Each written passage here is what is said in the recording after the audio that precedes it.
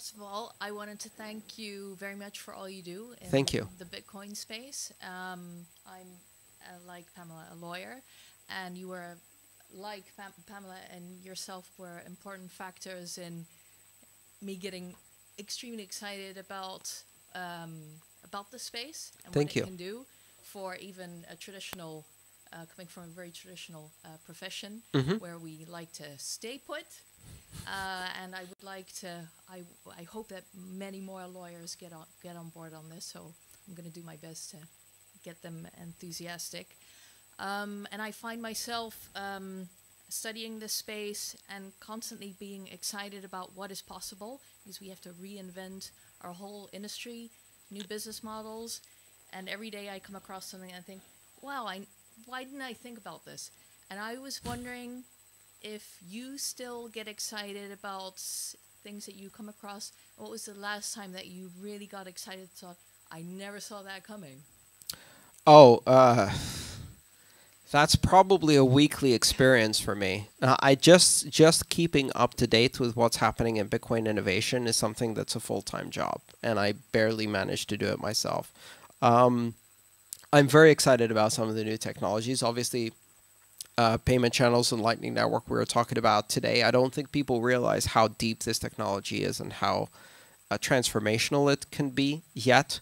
But there's so many other things that people have never heard of that I find fascinating.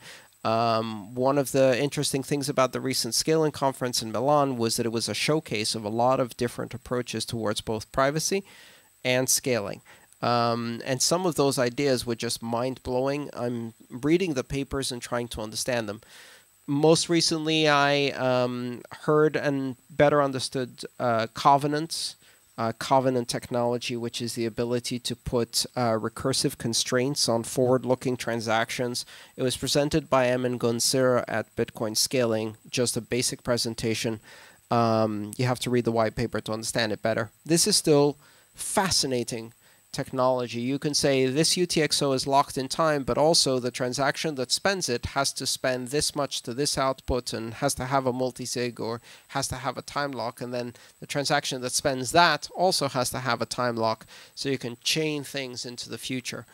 That's fascinating. Mimblewimble. Who's heard of Mimblewimble? Okay. Who understood Mimblewimble? Oh, good. Nobody tried to lie. I have I can't even. Mimblewimble is an application of elliptic curve mathematics to a chain that allows you to do radical pruning, extreme scalability, and extreme privacy all in one chain. It was dropped onto an IRC channel as an encrypted Tor link by someone who used the French name for Voldemort from the Harry Potter books, who we have no idea who it is. So when I say that Bitcoin is an incubator for black swans, that's what I mean. Like, you think everything's going along normally and some completely anonymous person drops a piece of just mind-blowing science, and the entire community goes, what? What the? We're still trying to understand it.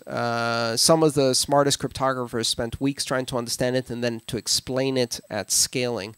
Tumblebit, Zero Cash, Segregated Witness itself, all of these technologies are fascinating to me.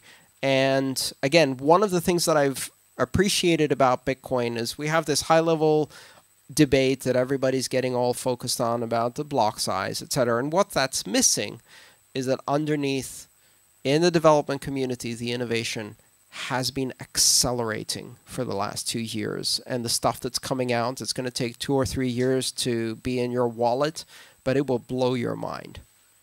Yeah, still excited every single day, still learning every single day. Great. Well, thanks. Keep up the good work. Thank you.